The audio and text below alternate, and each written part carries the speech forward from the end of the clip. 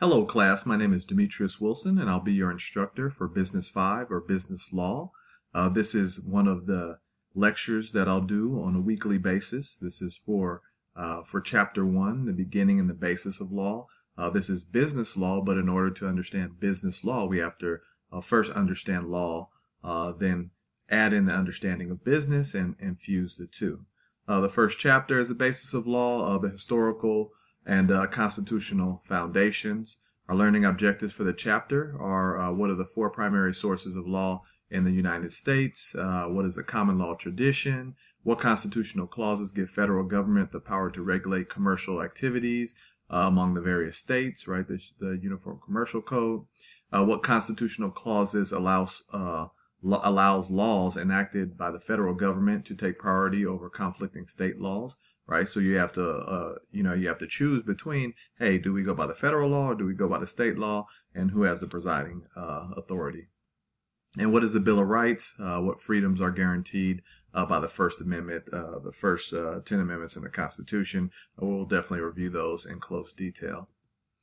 So business activities and the legal environment. So it's knowledge of black letter law is not enough. That when I say black letter, that's what's written, what you'll see produced in the book and other type of primary and secondary sources of law. That's not necessarily all that you'll need, especially in business when you're talking about things such as ethics, which we'll discuss in Chapter 2.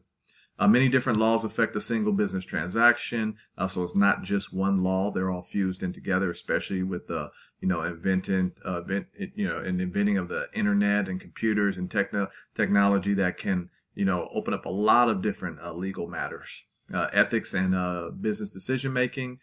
So what constitutes right from wrong is what ethics is. And, sometimes one person can say, I think this is right. The other person cannot say, I think this is wrong. So sometimes it's left up to the court to determine. Sources of American law, you have constitutional law, so it's found in text, cases arising from federal and state constitutions. You have U.S. Constitution, that's known as the supreme law of the land. Then you have statutory law, laws enacted by federal and state legislatures. So they've enacted them, they've created them and put them into use.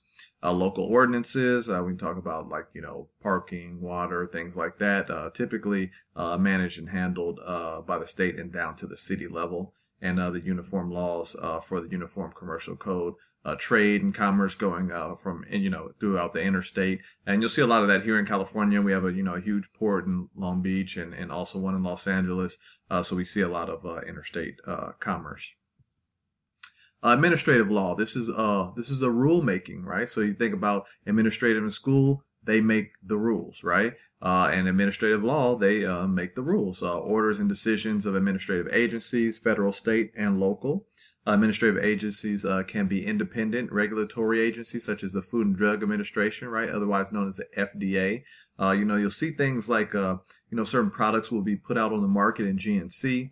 When the FDA gets around to testing it, they'll find out that these products are actually truly, in the essence form, a steroid, and they'll have to take them off the market. But on the business side, what you have to understand is that this company has already made millions of dollars because they've had so many sales. So they don't really care that they took it off the market and then, some guy named Gus is now selling it on the internet in his basement.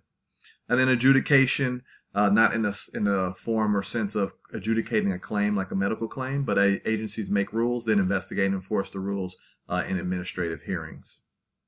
In the early English courts of law, King's Court started after Norman conquest of 1066, established the common law, which is a body of general legal principles applied throughout the English empire, right? King's Courts use a precedent to build common law, right? And that's, this situation has happened before, so we'll use that. And if we ruled on the fact that these two individuals, he sold him a car and then the wheel was faulty and the wheel fell off, and so we made him pay for the wheel, that's the precedent for the next case that is just like that. And you'll see one of the videos of stare decisis, which this is a Latin term, but shows you how precedents actually work. And it does, just because it's a precedent does not necessarily mean that the precedent is correct. There are precedents that have been changed, as you'll see with the video of Brown versus the Board of Education. And speaking of stare decisis, practice of deciding new cases based on the precedent. A higher court's decision based on certain facts and law is a binding authority, and binding authority means that is the law, and that's the one that you cannot break, right? It's binding on lower courts, and it helps courts stay efficient. And those higher courts, like the Supreme Court, can't come in and say, hey, you know what, this precedent needs to be changed. Equitable remedies in courts of equity. So a remedy, right, just like you have a remedy for a cold, means to enforce a right or compensate for injury to that right. Remedy at law in the King's Court, remedies were restricted to damages in either money or property, right? And when you remedy something, like if I had a cold and I remedied the cold, I got better, I got back to my status quo. I didn't think that whatever I took was going to make me feel better than when I initially had the cold. Equitable remedy, based on the justice and fair dealing, Chancery Court does what is right, specific performance, injunction, or rescission, right? You sold me a bad car, they're going to make you take the car back and give me back my money. Plaintiff, right? So as you see with, Judge Judy, Judge Wapner, Judge Joe Brown, whoever you used to watch, and they come out, dun, dun, dun, right? That person that comes out and they go to, if you're looking at the TV to the left, that's the plaintiff, right? If they're staring at the judge, they're on the right. Plaintiff is the injured party initiating the lawsuit, and the defendant, dun, dun, dun, they come down and they go to the left, or if the judge is looking at them on the right, that's the defendant, and they allegedly caused the actual injury. Procedural differences. So initiation of a lawsuit by filing a complaint, or by action in equity is by filing a petition. In a decision, you have by jury or judge. And action in equity, you have by judge, no jury. So that's something, just a little chart for you guys to actually review on your own. Classifications of law. So you have substantive and procedural law. Substantive law is define and regulate rights and duties. Procedural law establish methods for enforcing and protecting rights. Like what's our method? What's our standard MO or mode of operation in which we must proceed. Civil and criminal law, like, we'll take the OJ case, for example, right? He was tried in a criminal court case and, won that. But he did lose a civil case in which you have to pay money. Civil is a private rights and duties between persons and government. Criminal is public wrongs against society. So they say, like, if you do something, criminal against someone, they say that you're committing a crime against society and not just that person. National and international law. So national laws of a particular nation, civil versus common law, civil law, countries based on Roman code. Like in Latin America, and international is a body of written and unwritten laws observed by nations when dealing with each other, right? So there's certain written and unwritten laws where, dealing with trade, dealing with imports and exports and things of that nature that we're supposed to follow, but everybody doesn't always follow. Constitutional powers of government. So a federal form of government, the federal constitution was a political compromise between advocates of the state and for sovereignty and central government, right? So we'll talk about, just like in business, you have a centralized business, but then a business that is decentralized, they have more power in the smaller units. And so you'll see how, although we are centralized, it's still somewhat decentralized when it comes to certain matters. Separation of power. So you have executive, legislative, and judicial branches. They provide checks and balances, right? So one, can't get too out of line. So legislative, as it sounds, they enact laws, right? Executive, they enforce the actual laws. And judicial, they declare laws and actions unconstitutional, or change it to say that, yeah, this actually is constitutional, and reaffirm it. In the Commerce Clause, U.S. Constitution gives Congress the power to regulate commerce within foreign nations and among several states, and with the Indian tribes. That's just the actual article. Greatest impact on business than other constitutional provision. So these are some of the cases. Like, I'm not necessarily going to go over the cases, but I want you guys to check out those cases, like Gibbons versus Ogden, 1824. Chief Justice Marshall, commerce meant all business dealings that substantially affected more than one state, right? So if the grapes are picked in California and then they're shipped up to Oregon, right, then the Commerce Clause would take precedence over that particular case. The national government had the exclusive power to regulate interstate commerce. Today, Commerce Clause applies to e-commerce and internet transactions. Obviously, you have to apply everything in law now to the internet, to e-commerce and things of that nature. Remember, expansion of national power. So this is Wicker versus Filburn, 1942. Purely local production, sale, and consumption of wheat. was subject to federal regulation.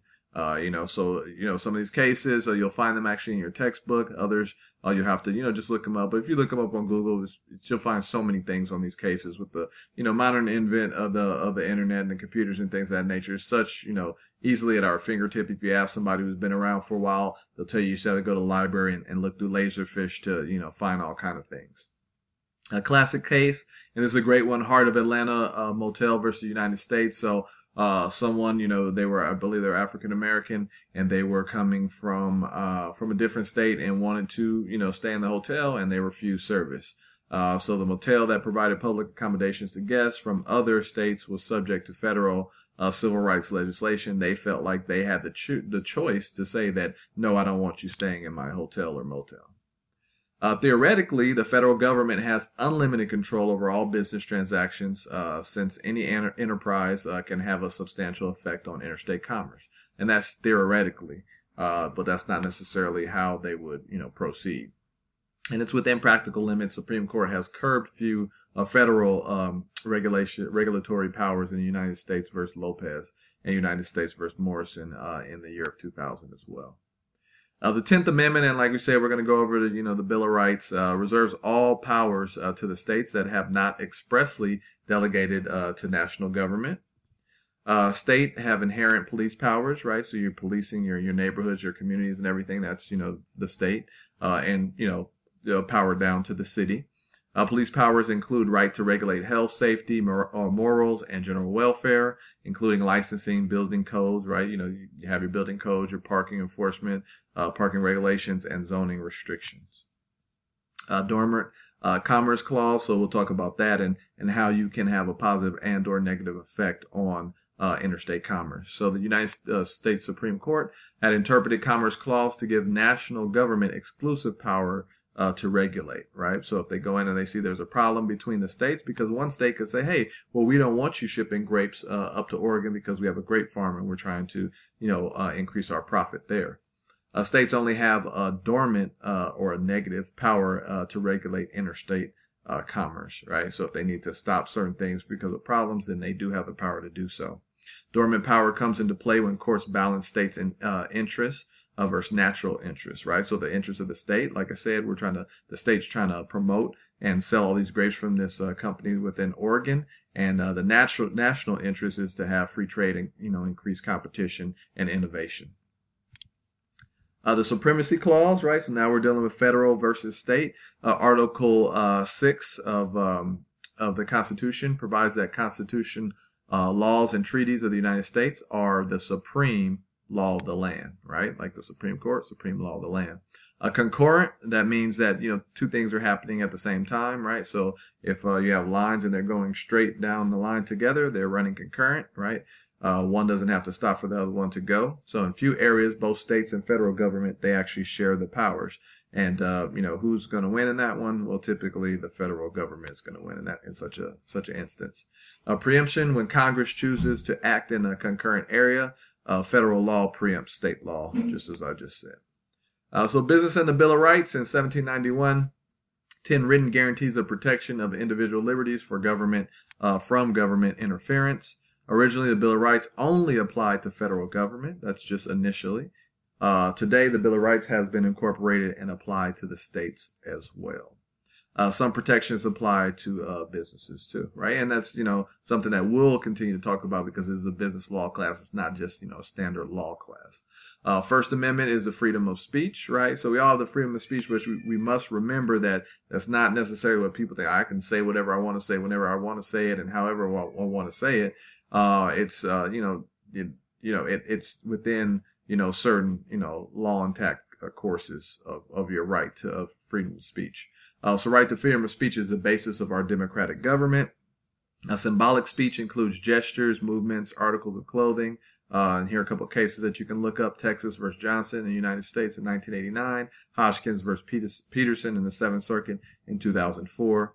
Reasonable restrictions balance government's obligation to protect community versus individuals' right to speech, right? So if it's detrimental to the community, to the city, to the state, then, they may side so that they can, kind of block what that person believes is individual freedom of speech. Corporate political speech. So corporations have protected political speech, although not to the degree as of a natural person, meaning just an individual, a human. The Supreme Court struck down campaign reform finance laws as unconstitutional. The burden on corporate speech, right? So there's another case that you can reference there, and you kind of see, especially in our current political climate, how business can delve into the political scene and vice versa. Commercial speech is given substantial protection. Generally, the government restrictions must seek to implement substantial government interests, directly advance the interests, and must go no further than necessary to accomplish, right? So you need to go, to a certain extent, but no further than to accomplish the goal at hand. And you want to seek to implement substantial government interests, right, and directly advance that interest. Here's a case, a perfect case in relation to that. Bad Frog Brewery, New York State Liquor Authority, versus New York State Liquor Authority. Denial of label of beer lacked a reasonable fit with state's interest in shielding minors from vulgarity and was therefore unconstitutional, right? So they say, hey, we have a state mandate that we're trying to protect these kids from seeing vulgar things or things that would induce them to purchase alcohol or cigarettes at an earlier age, and they have some contention here in that case. So if you checking only a few out throughout the PowerPoint, I would definitely check out that one. So what type of speech is unprotected? The United States Supreme Court has held that certain speech is not protected. Defamatory speech, right? If you're saying things about people, that you shouldn't be saying, especially if those things are, incorrect and not true, you're defaming that person, then that's something that's not protected. Threatening speech that violates criminal laws, right? So, I have freedom of speech, but I say I'm going to go kill Johnny, Appleseed, but that's not something that you can do, and it's not protected. Fighting words, right? You know what type of words are fighting words. You see in the old movie, them's fighting words. And obscene speech is patently offensive, violates community standards, and has no literary, artistic, political, or scientific merit, right? It has no, basis. It's not anything for the arts. Online obscenity, it's so much of that, protected or unprotected. So some of Congress attempts to protect children from online pornography and have been ruled unconstitutional. Restriction on free speech. Communities Decency Act, you'll see reference that in 1996. COPA 1998 was challenged in the court. Children's Internet Protection Act of 2000. Which requires that there are filters put on, which I definitely agree with. And what about hate speech on the web? Is that something that's constitutional, or is that covered? Again, those things that are you're threatening people, saying different things. Those things are not covered. Freedom of religion. First Amendment guarantees that Congress shall make no law respecting establishment of religion or prohibiting the free exercise thereof, no matter what your religion is. Establishment clause. No state-sponsored religion, right? So if you live in, Colorado, you have to be this religion or preference for one religion over another. And you check out the case in Episcopal Church case 2009. So the secular court can resolve a church properly dispute without establishing a church in the violation of the First Amendment, right? So you cannot mandate that there's, you all have to be this. A free exercise, person can believe what they want, but actions may be unconstitutional, right? So you can believe what they want, but if they put certain things into play, then that's not. So if I believe in, or not me, but if somebody believes that their religion is to steal, then obviously that's a crime, and it goes against, the beliefs of, others' religions, and, the law of the land. Now, what about freedom of religion and illegal drug use, right? So some people say, hey, in our religion, we're supposed to, smoke weed and do cocaine and all kind of other things. Obviously, that's something that's not going to be covered. Within the Muslim faith, if you have any friends that are, it's religious violation for a woman to appear in public without a scarf or a hijab over her head, right? So for those who don't understand it, it's because, within their religious confines, it's supposed to be, covered like when out in public, but, when they're home, with their husband, and they're allowed to take it off. A due process, you always hear about, have to go through due process, procedural. Any government decisions to take life, liberty, or property must be fair, right? So if someone gets a death penalty or they take their liberty, put them in jail, things of that nature, or take their property because they took someone else's property and they're garnishing or their wages or their property or something like that. Requires notice and fair hearing, right? Typically, you can't just, well, not here in the United States, they don't just put people to death, right? They obviously go through a hearing and all of that. Substantive focuses on the center or focus on the content or legislation, the right itself. So fundamental right requires compelling state interest, non-fundamental rational relationship to state interests. Equal protection, right? We should all have equal protection. 14th Amendment. A state may not deny to any person within its jurisdiction the equal protection of the laws, right? And America wasn't always necessarily like that, as you'll see in Brown versus Board of Education. Some of you obviously already know that. Government must treat similarly situated individuals or businesses in the same manner, right? So if a business has 1, 2, and 3, and the other business has 1, 2, and 3, you need to treat them equally. Same thing with people. Courts apply different tests, so minimum scrutiny, economic rights, intermediate scrutiny, and strict scrutiny, fundamental rights that can all be applied. You also have your privacy rights. Fourth Amendment protects against unreasonable search and seizures. I remember one case that I had in different business law classes where they came with this machine where they can, see all this infrared stuff, and they can, catch certain cocaine vapors from sitting outside. And these cops were staking out a place, but they did not have a warrant, so they were just there. And so they thought that by using the machinery on the outside that was their warrant, and they came in and busted them. But they, said, no, with this machinery, you still need a warrant because you didn't have probable cause. You just happened to be sitting outside there and maybe got lucky. And so the guy, ended up not getting busted. Constitutional protection, Griswold versus Connecticut in 1965 found a right to personal privacy implied in Constitution and expanded in Roe versus Wade in 1973 as well.